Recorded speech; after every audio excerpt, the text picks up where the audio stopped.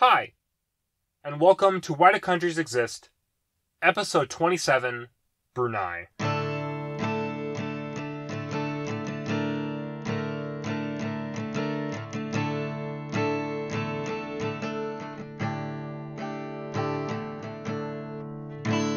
So today's drink of choice is teh tarik, or pulled tea.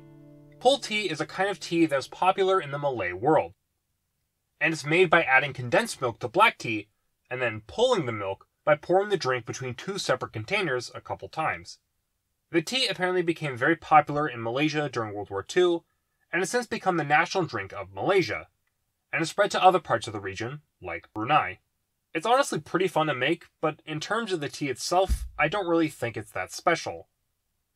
Don't get me wrong, it's not bad, but as I have stated in several other episodes, I like tea with no milk or sugar, so I probably wouldn't go out of my way to make it again. The nation of Brunei, the abode of peace, yes, that is the official name of the country, is located in Southeast Asia.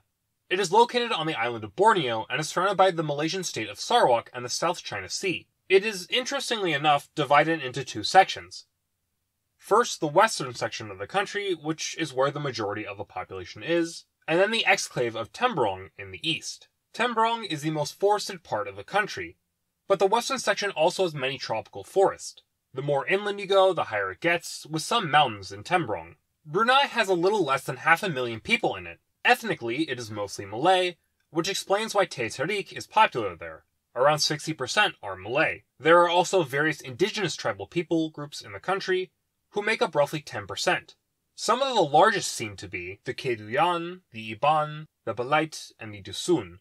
The remaining 30% are composed of several different groups, who have immigrated into the country in the past 150 years. These include the Chinese and the Indians, two groups I mentioned being quite common in Malaysia in my Malaysian political parties episode. But there also are large numbers of Europeans, Australians, Japanese, Korean, Vietnamese, and American expats who have settled in the country. Language-wise, most people will speak Malay, and Bruneian Malay apparently has a very strong accent to it. English and Arabic are also commonly understood in the country. English is often used in business and education, while Arabic is used in religious ceremonies and in private education. Chinese, Tamil, and various tribal languages of Borneo are also spoken by their respective ethnic groups. Finally, religion-wise, Brunei is mostly Muslim. Sunni Islam is the official religion, and around 80% of the country are Muslim. All Malays are officially Muslim, and a decent number of expats and tribal people also are Muslim. Other religious groups are present in the country. 7% are Christian, and another 7% are Buddhist. Christians are divided roughly in half by Protestants and Catholics, and most Christians are either expats or tribal people. Buddhists, on the other hand, tend to be mostly Chinese. Smaller folk religions, Hinduism and Sikhism, are also present. Brunei has since its early history been involved in trade in some way. Much of northern Borneo was dominated by various trading sites in the ancient and medieval period. These sites traded with both each other, merchants from the neighboring Philippines and Southeast Asia, and even as far away as India. We know starting with the Song dynasty, Chinese merchants and goods found their way into the region, and began making an impact. Islam would be brought over by merchants, although they at first failed to convert the entire population, as Hinduism and Buddhist beliefs reigned supreme. Hinduism would be strengthened in Brunei with its rule under the Majapahit Empire. This empire is believed to have given some limited autonomy to Brunei, but ultimately controlled the state, with Brunei paying tribute to the empire. Most of the 13th century would see Brunei under the Majapahit Empire. By the end of the century, however, Majapahit rule was waning, and Brunei emerged as an independent sultanate. This sultanate quickly began to expand, as the fall of the Majapahit had led to a power vacuum across maritime Southeast Asia. Brunei quickly managed to take much of the northwestern coast of Borneo Island, and even expanded to take, or at least hold influence over, several islands in the Philippines and Indonesia. Islam would rise to a prominent place in Brunei, as more people began to convert. This would be consolidated under the Sultan Sharif Ali, who was actually from Saudi Arabia and a descendant of the Prophet Muhammad. Brunei would ultimately reach its height from 1485 to 1524, under Sultan Bolkiah, who managed to expand Brunei to its territorial height and make Islamic law present throughout its domain. By the 1500s, European traders began to arrive in the region. While most people focus on 16th century colonialism in the context of the Americas, Southeast Asia was experiencing Europeans establishing colonies as well. The Portuguese and the Spanish in particular eyed rich Brunei and coveted its wealth. Also, as just a fun fact, apparently one Italian scholar had a 54-course meal when he visited the country, which makes me question just how big these meals were, or how hungry the Italian was. In the Philippines, the Spanish began taking land, hoping to expand its control of the lucrative spice market. The Spanish were also driven by a strong desire to oppose Islam wherever they found it, as they portrayed themselves as a champion of Western Christendom. The Spanish began allying with the local Filipinos hostile to Muslim rule, and slowly began taking smaller Muslim states in the region. In 1578, a strange force of Spaniards, Filipinos, pro-Spanish Bruneians, and even Mexicans from colonial Mexico invaded Brunei and engaged a force of Bruneians, along with support from Ottoman auxiliaries, who wanted to halt Spain's growing power. The Spanish-led force eventually took Brunei and sacked the capital. While the Spanish initially wanted to annex the country, disease swept through the Spanish force, forcing the Spanish to flee. While Brunei emerged still as an independent state, they were severely weakened. Brunei lost most of its influence in the Philippines and were largely restricted to Borneo. They would be weakened even further when civil war broke out in the 17th century. The son of a sultan killed the son of a very high-ranking noble over a cockfight in 1660. While the high-ranking noble should have realized his son was being too cocky, he instead declared himself sultan, after the current sultan refused to punish his son. This high-ranking noble was then overthrown in 1673 by another high-ranking official with the aid of the Sultan of Sulu. Admittedly, this wasn't an incredibly important turning point, and I mostly recount it to make a pun, but it did importantly result in land in what is now Sabah to be taken over by the Sultan of Sulu for his services in the war, and led to even more weaknesses in the Sultanate of Brunei. By the 19th century, other Europeans had begun to make inroads in Southeast Asia, including the British.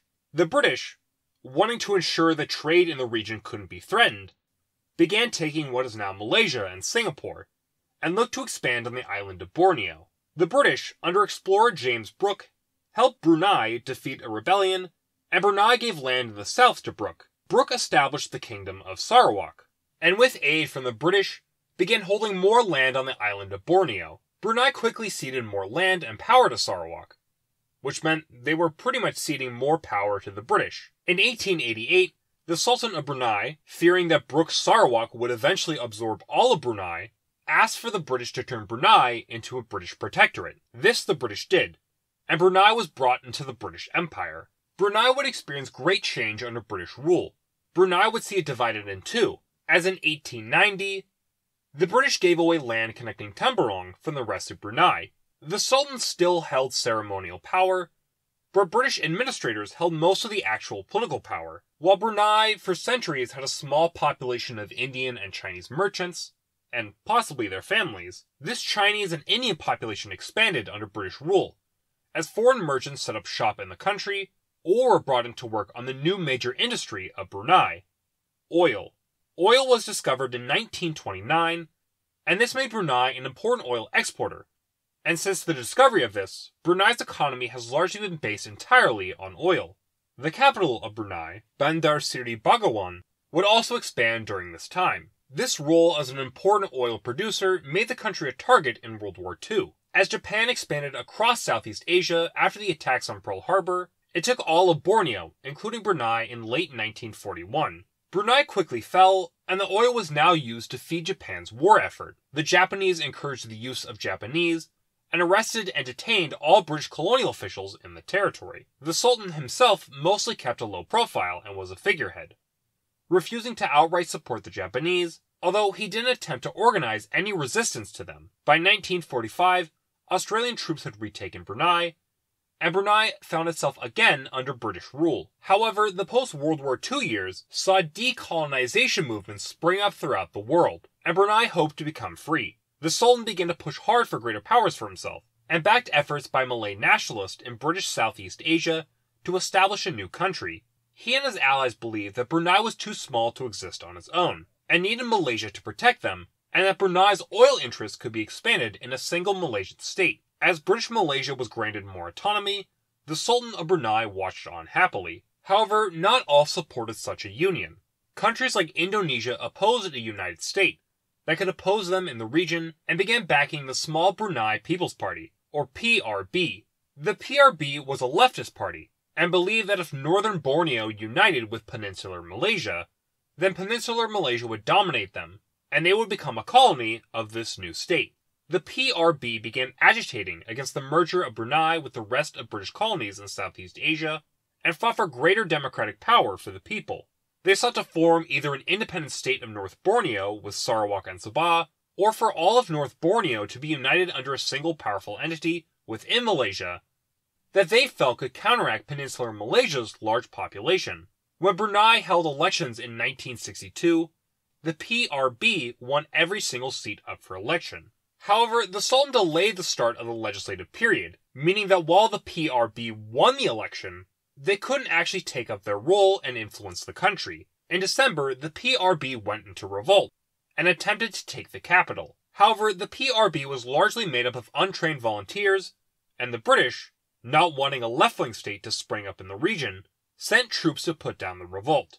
The revolt, while it failed, did result in Brunei reconsidering in joining Malaysia. After negotiations the following year resulted in unfavorable terms being presented to the Sultan, Brunei decided to not join Malaysia when it became independent. However, Brunei still sought independence for itself. The Sultan continued to push for increased autonomy for his kingdom. The British largely agreed to this, and starting in 1959, more and more power was handed over to the Sultan. At New Year's Eve 1983, the country of Brunei declared independence and became an independent state at midnight. It is still in the Commonwealth and maintains good ties with Britain. Britain has a military base in the country, and many British businesses operate in it. But Brunei is now fully independent. Brunei so far has actually only had one leader since independence.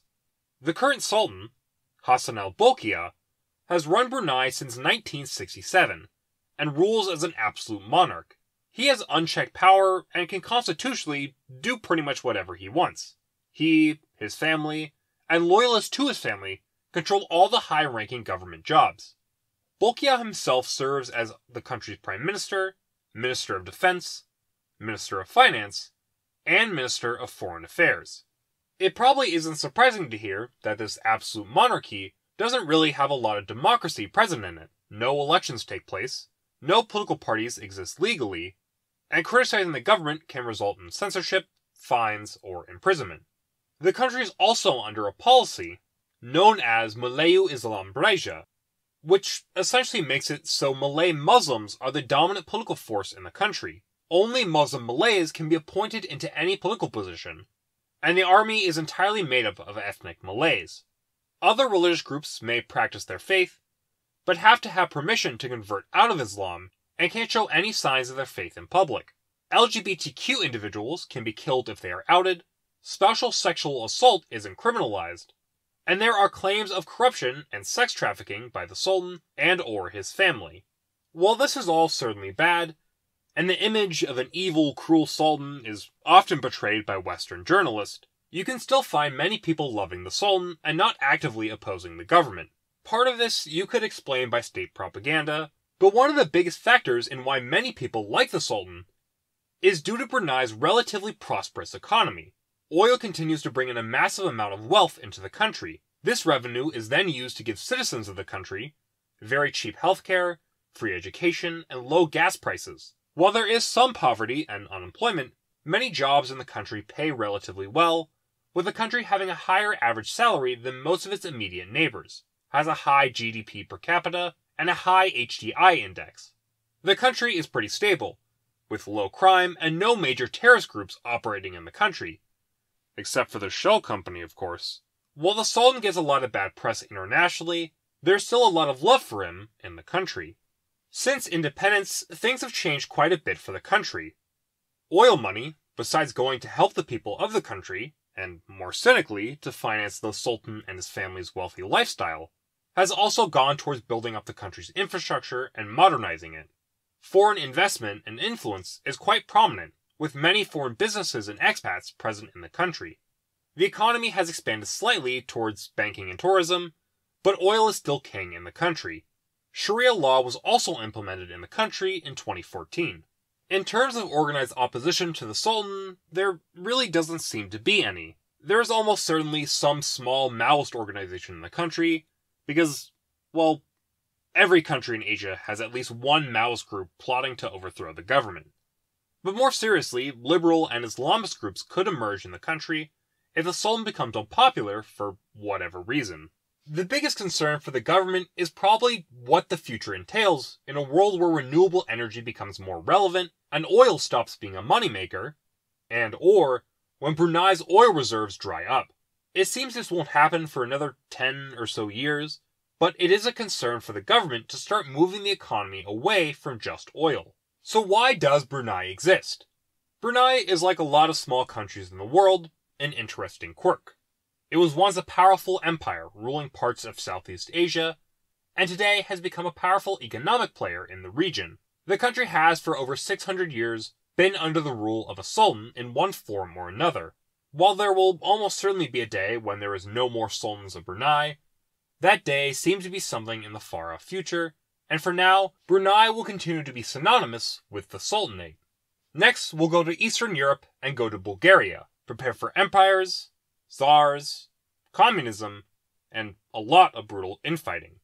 Thanks for listening, and take care. So after this, I'll do Italian political parties, and then after that I'll talk about the Chinese United Front, and then I will get to the history of Bulgaria. I'm not sure how long it'll take for all those. I know college is picking up for me a little bit, but I feel like every other episode just switches between me going, oh yeah, it's slowing down, and then me going, oh no, it's speeding back up. So who knows? Maybe it doesn't even affect the rate of the podcast at all, and I'm all just making it up in my head, but who knows? But yeah, thanks for listening, thanks for watching, take care. If you want, you can email me at whydocountriesexist@gmail.com for your thoughts, comments, suggestions, or hate mail. Take care, I hope you have a wonderful rest of your day. So the sources I use for this episode are Brunei Times article, Civil War Wrecks Chaos in the Country, Freedom House's report on Brunei, Geography Now's video on Brunei, History Hustle's video on the Kingdom of Sarawak, Jasby's video, The Strangest War in History, Aztecs vs. Ottomans, Mr. History's video on the history of Brunei, Periscope's film video, The Abode of Peace Brunei documentary, Real Royalty's video, The Lavish Life of the Sinister Sultan of Brunei, SOAS University of London's page on its Brunei gallery, the Free Library's essay on the Little Sultan, Whacker World's interview with the Sultan of Brunei, and Wikipedia.